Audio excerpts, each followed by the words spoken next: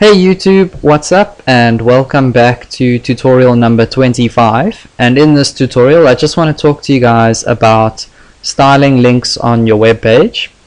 So the first thing you need to know is that links actually have 4 different states. So you don't actually just go ahead and just select your normal A tag and then go ahead and write whatever you want your link to be over here, and that's what it'll look like.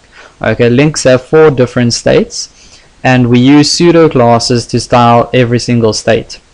So the first state is just the normal what a link looks like by default. Then the second state is the visited state. So if we say a visited, okay, that would be after we've visited that web page, what the link is going to look like. And then a hover, which is pretty much while our mouse is sitting over the link, how do you want the link to look like. And then we've also got a active, which is what the link looks like when you're actually clicking down on the link.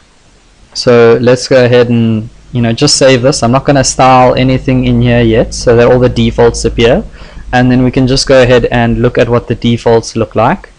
So if we go back to index.html, let's just go ahead and make a link to my YouTube channel. So my channel, and the href for that would be http www youtube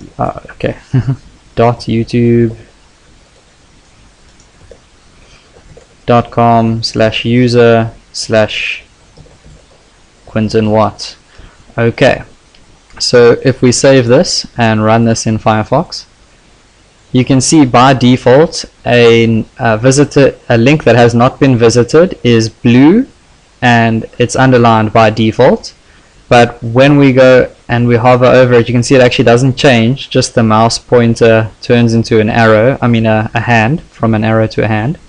And while you're clicking down on it, you can see that the link now changes to be red. And as soon as we let go, we go to my YouTube channel, oh, that's pretty cool. Anyways, and we go back to my website. Now you can see we visited this link and the link is now purple. So those are the 4 different states by default what they look like, and we can actually go ahead and change this. So go back to your CSS, and as you can see by default the link was blue when it was not visited. So we can change this maybe to be color orange,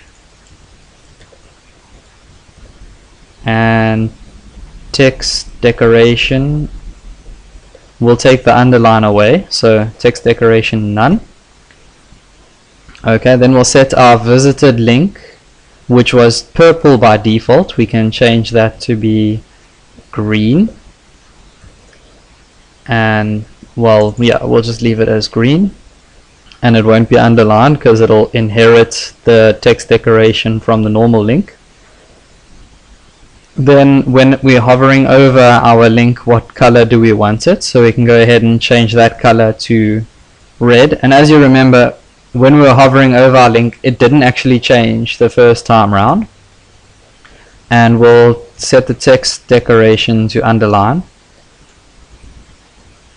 So that'll bring that underlined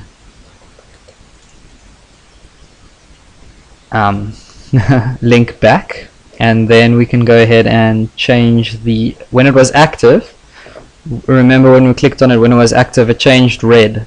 So now what we can do is maybe just change the color to black, and we'll also have the text decoration underlined there. Okay, awesome. So if we go ahead and save this and then go back to our Firefox page over here and we refresh, okay, by default an unvisited link was blue, and now it should be orange. Okay, but I have visited that link, so let me just go ahead and clear my recent history. Clear.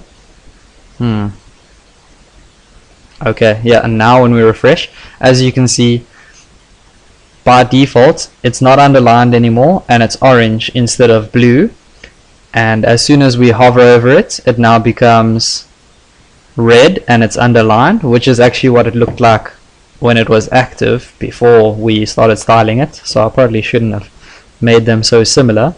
And now when I click down on the link, as you can see, it changes to black, which is what we set it to be in the CSS. And as soon as I let go and we visited my YouTube channel and we go back, the text is now green. So those are the 4 different states that you can use to style your link. And that's pretty much all I have for you guys in this tutorial, so I will see you guys next time. I would appreciate it a lot if you guys really hit that subscribe button, and also don't be afraid to comment, like or share my videos. It's really going to help my channel grow. So thanks very much, and I'll see you guys next time.